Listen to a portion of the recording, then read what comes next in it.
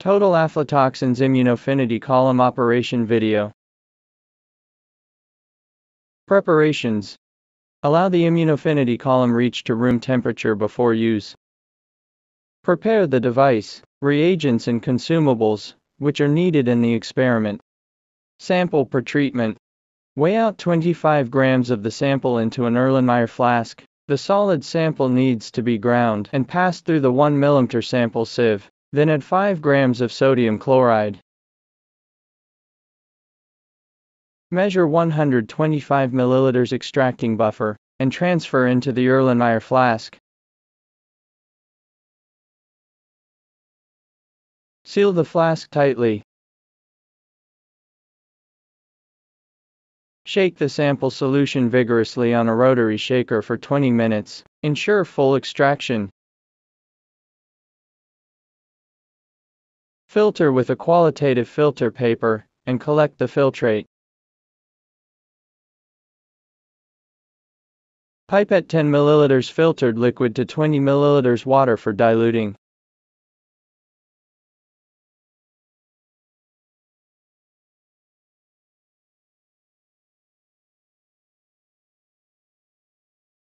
If the pH value of diluting buffer is between 6 to 8, the next step can be carried out.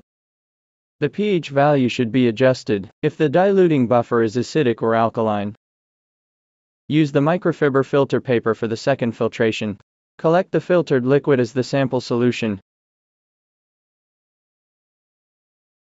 Immunoaffinity column Purify. Take out the Immunoaffinity column. Attach the column to the syringe barrel. Finish the connection. Place the column on the pump stand to fix it.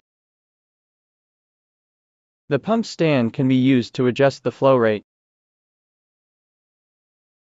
Pipette 15 ml sample solution into the syringe. Please note that the volume of the sample solution is up to the sample type.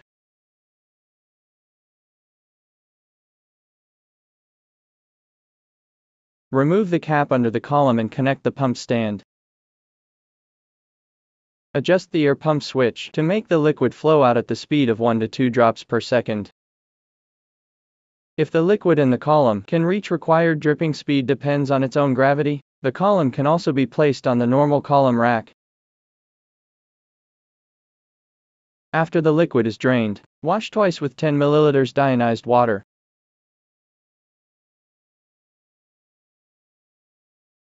Gently blow with rubber suction bulb to ensure that the liquid drips smoothly. Then connect the pump stand. Adjust the switch to the flow rate of 2 to 3 drops per second. After the wash buffer is drained, use the rubber suction bulb to blow dry. Dry the column with qualitative filter paper. Load 1 ml of methanol at a flow rate of 1 drop per second.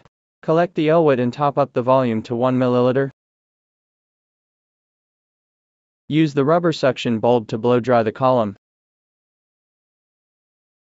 Filter the eluent through a 0.22 micrometers micropore filter, and then transfer it into a sample bottle to be used for HPLC analysis.